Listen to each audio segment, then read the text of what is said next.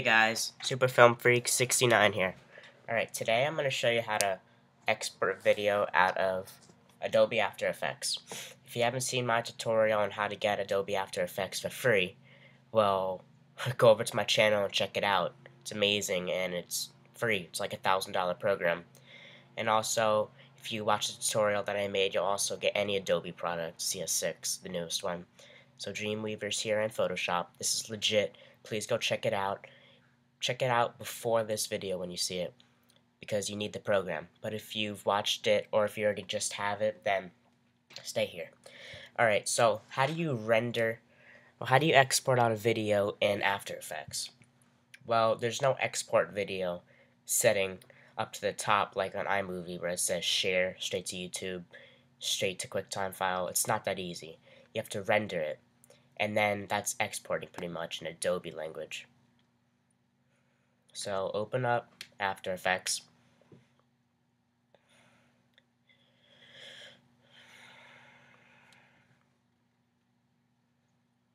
Alright, now make a new composition.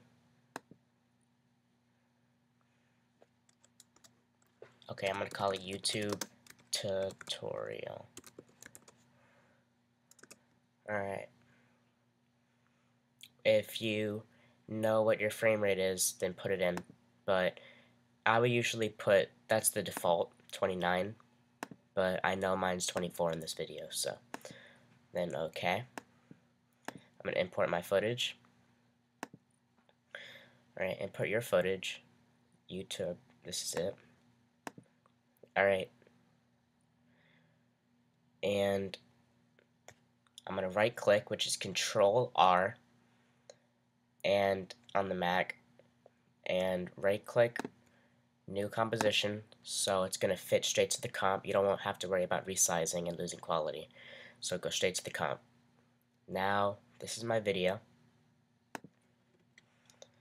I'm going to make a video on how you do tracking like that with how you did Hello YouTube right there. I'm going to make a video on how to do that. But for right now, this is how to export it. So that's it. That's straight right there. So now you have to click Composition, Add to Render Queue.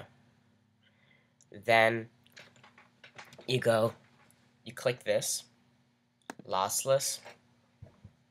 Up here, click QuickTime. And the way I'm showing you right now, there's many ways. You can just leave it like this and press OK. But the way I'm going to show you right now, Save Storage gives you the best audio and video quality. And pretty much you go to Format up here where it says QuickTime, click H.264. And that is, as I know of, that's what Blu-ray players use. So it's good. That's the format that Blu-ray players use. Alright, okay, don't learn this the hard way like I did. If you have audio on here, I don't, but if you have audio in your video, make sure to press this button, or else you will not get audio when you render it out.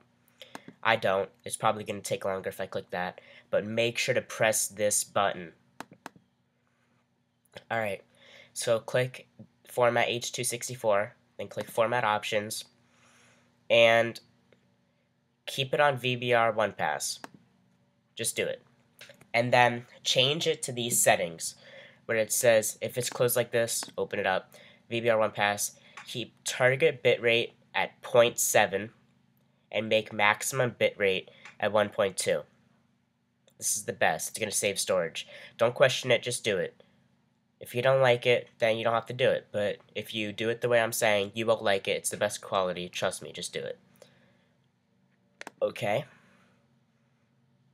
Make sure if you have audio, press it. But I don't. Okay.